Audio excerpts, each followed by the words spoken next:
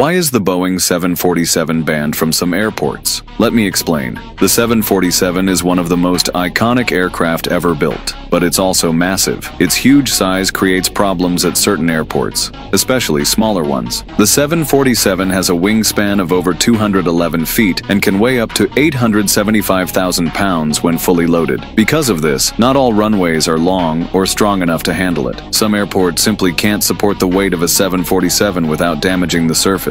Its wide wings also make it harder to taxi at smaller airports without clipping lights or signs, and many gates aren't built to reach the upper deck, which means special jet bridges or ground equipment are needed. Even airport taxiways and parking areas often have to be reinforced to support a 747. Plus, emergency services at smaller airports might not be equipped to handle such a large aircraft in case of an incident. In some cases, the 747 also exceeds local noise limits, making it too loud for airports with strict restrictions. So even though it can land at many places, the 747 is simply too big,